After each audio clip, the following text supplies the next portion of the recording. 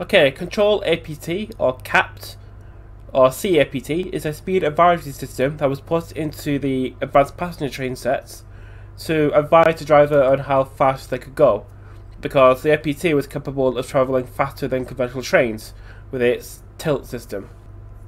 So in the driver's cab, the C-APT screen is this bit in the centre that says maximum speed 125 miles per hour, because this was the maximum speed the APT could travel in passenger service.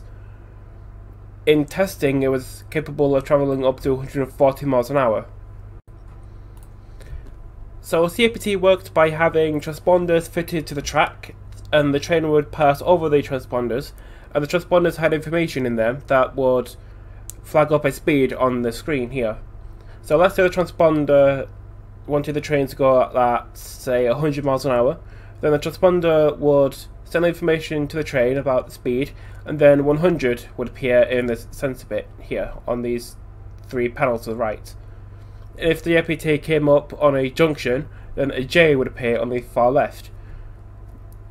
Until the train passed the junction, then the J would disappear.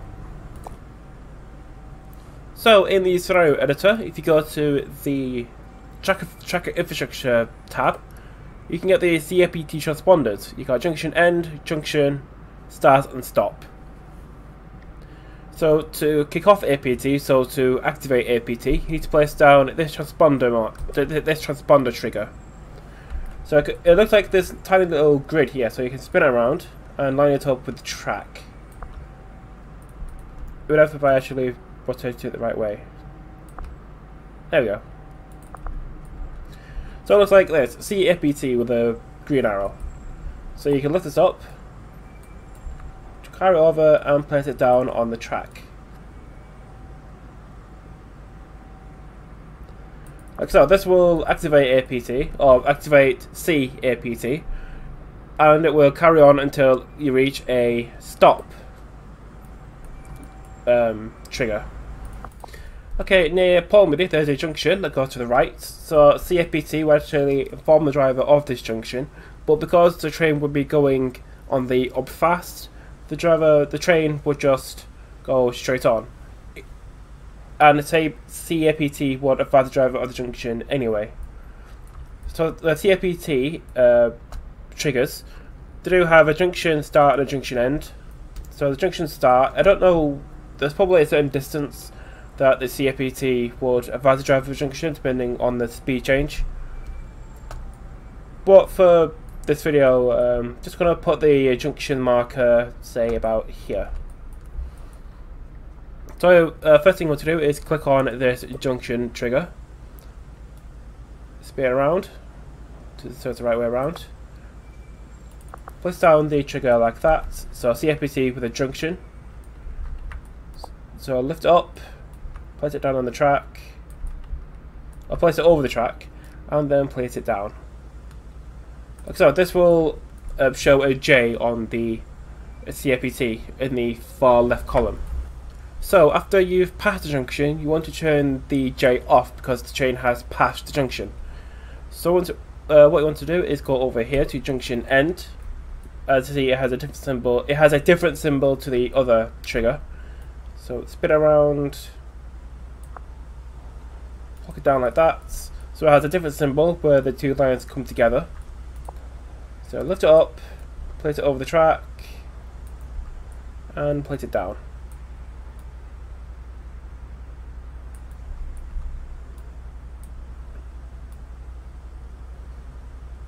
Like that.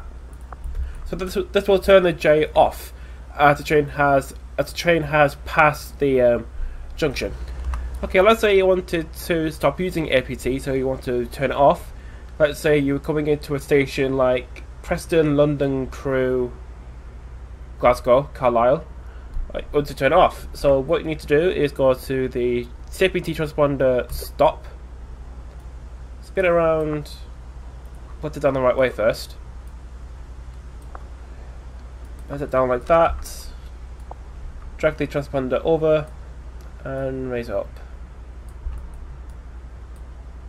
And place it down in a neat fashion. And this will turn off C-APT, so you won't get the speeds anymore. because the APT was capable of going faster than conventional trains, it had some speed limits which you would want to recreate in TS. So to change the speed limit, of the track, you want to go up here to select. Then you can highlight the track like this. So at the moment, the speed limit on this bit of track is 75. The APT was capable of going faster than this. Let's say 90. So you highlight this bit of track. Let's say you wanted to, for the video purposes, let's go as far as the C-APT end. So I want to put the speed limit to 90. So you put 90 in here, 90 in there. So this is the primary speed limit. This is the speed limit for passenger trains. This is the secondary speed limit, the speed limit for freight trains. And here you can mess about with other bunch of stuff.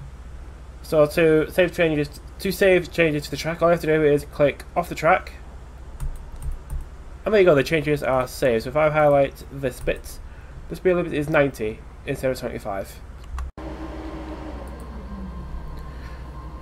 So in the APT, in the cab, first thing you want to do to set it up is to insert the reverse key with Shift M. Put the reverser to auxiliaries by pressing W. Resetting the AWS.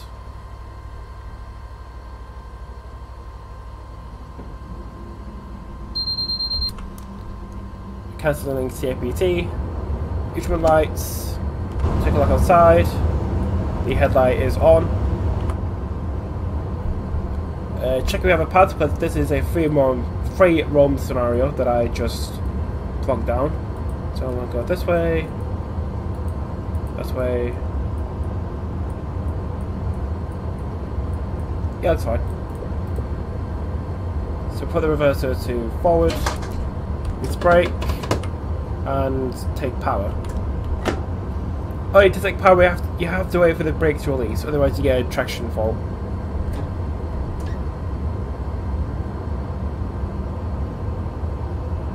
Oh yeah, because the APT power cars, they had, I think it's 4,000 horsepower per power car, and we've got 2 of them. So the APT, it is a very, very, very powerful train.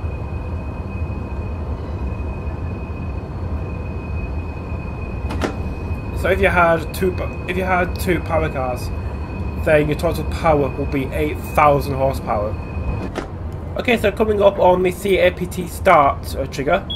So C-APT has come up with a 30 miles an hour speed on the dashboard. This means the train can travel at 30 miles an hour.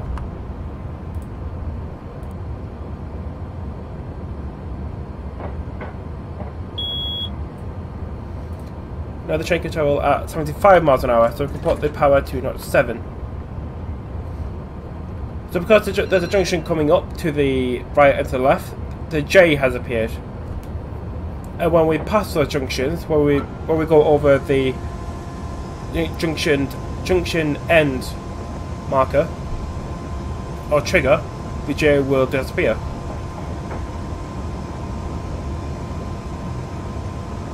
Like so. And when we pass the C-APT stop trigger that I put in, the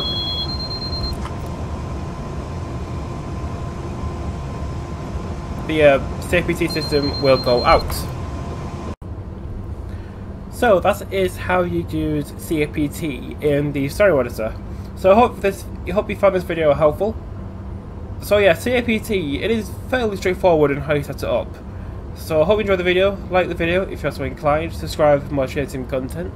Thank you for watching, I'll see you in the next video.